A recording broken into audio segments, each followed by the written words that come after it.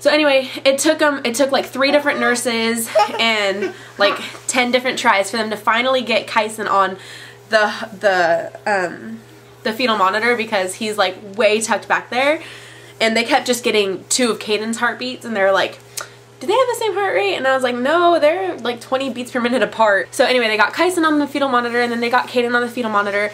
We just had to sit there, and they just monitored everything, and I think I had 3 contractions in like a 30 or 40 minute period, which she said is it's normal. So meanwhile, while I was having the non-stress test done, I was asking her questions because my doctor told me that I could deliver at whatever. You want your bread? Yeah, eat it. It's for you. My doctor told me that I could deliver at whatever hospital, because he has privileges to all the hospitals around here. So he said I could go wherever I wanted. And I actually wanted to go to a different hospital it was a different hospital than the one that I was at the time. And so I was asking them all of their policies, and they only allow 3 people tops, including your support person, in the delivery room. But twins, it is mandatory for all twins to deliver in the OR, where there is only 1 person allowed during the delivery, and they may or may not be able to videotape. So I have talked to my doctor, and he is 100% okay with having a video camera in there. I just feel like, how many times do you push 2 heads out of your vagina? Like, I really want to get that on camera. And so I asked the nurse if the doctor can kind of overrule what the nurses prefer, whether or not, like, videotaping wise.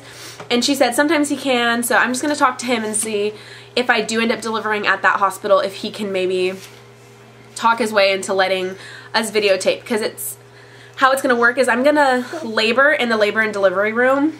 And then she said when I'm 8 to 9 centimeters, they're going to roll me over to the OR, which is the operating room. For those of you who don't know, it's just in case something happens to where I need an emergency C-section.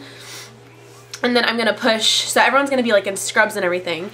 And I'm going to push there and deliver them there. And then right after that, they're going to roll me back into labor and delivery while they get a postpartum room ready. So it's going to be really hectic. Like, I don't know. I really don't like the way it's set up, but it's the best thing for them. So it's just really frustrating that I can only have 1 person. And my doctor said that I might be able to have 2 people in there because it's twins. But it's really just going to depend on how everything's going. Anyway, yeah, you can only have 3 people in the delivery room, and you can only have 4 people in the postpartum room at all times. And that's including your support person. So it's like, if I had family that came, and say like 6 family members came, only 4 of them can go up at a time, which kind of really sucks. So that's just that one particular hospital, and I'm actually going to go to it's called a stork tour at the other hospital on Tuesday to ask them their policies and see if everything's the same over there. Then I'll go from there for choosing which hospital I want to deliver at. So anyway, the results of both of those tests, they actually both used the same wording. They both said that both of the babies passed the test with flying colors, which is fantastic to hear. Pretty much every doctor that I've talked to and every like nurse and everything has said that it is pretty much, my pregnancy is like the best case scenario for twins at this time, which is amazing. Like, what mom doesn't want to hear that? Then while I was at the hospital, she called Dr. Harvey and asked him when he wants me to come in again, and he said that I should have I have to do the biophysical profile once a week and then see the doctor. Alright, now it's every 2 weeks, but I guess it's about to switch to every week. Basically what's going to happen is she said that the ultrasound part of the biophysical profile is supposed to be on a different day than the non-stress test, because the goal of the whole non-stress test thing is to make sure that your babies are doing okay all the time and not just during one period of time on this one day. So what I have to do is I'm going to be going in for a non-stress test once a week, an ultrasound once a week, and an appointment once a week. And what it comes down to is I'm going to be monitored every 72 hours. Which in my opinion, it kind of seems too invasive, especially since everything is going okay. There's not any problems.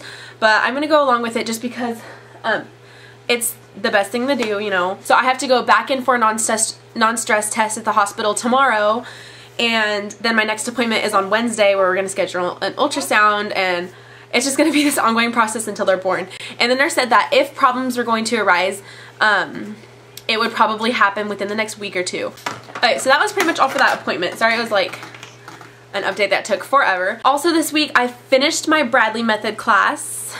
We got through the whole thing, and my mom, I don't know if I mentioned it, but my mom was going to the classes with me, and she learned so much, and she had an epidural with me and my brother, and I had an epidural with Lilia, so we came in there knowing the epidural side of it, and now we're both like, yes, no epidural, natural birth, let's go. My plan is to stay at home and labor at home for as long as possible, and then hopefully my goal is to, when I'm starting to hit transition, I'm gonna go over to the hospital so I can be at the hospital for as least long as possible. I just want to be at home for as long as possible because I want to avoid any type of intervention or unnecessary intervention that I can.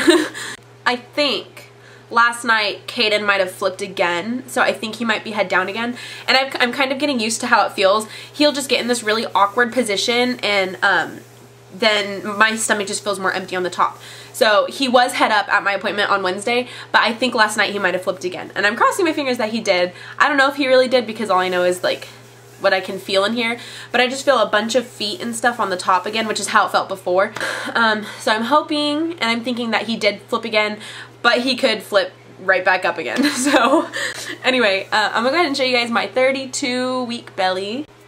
So here's with the shirt on.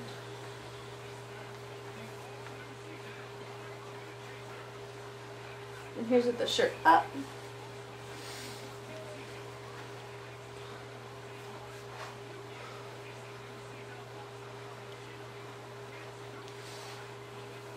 You can see all my stretch marks. You can see when I squish them together, you can see those ones, and then these ones are all. And also my belly button piercing is turning into like one big stretch mark. My stomach is just going insane. No, it looks like I'm pretty much the same. I also I've only eaten breakfast. Looks like I'm at almost 44, or pretty much 44 again. So I didn't do much growing down here this week. However, I do think I got a little bit fuller up here, and that could just be the positioning. So that is pretty much all for this week. If you don't like my Facebook fan page already, then go like that page because I'm pretty sure that's where I'm going to be doing labor updates. So I'm not a fan of Twitter anymore. Like, I did Twitter with Lilia, but I'm just like so used to Facebook now. I think I'm just going to do Facebook updates. So if you want to keep updated like when I go into labor and everything, then go like my Facebook page. And also you get more frequent updates like when I go to my appointments and stuff. I'll update there like right away so you can see. Other than that, I will talk to you guys for week 33. Bye!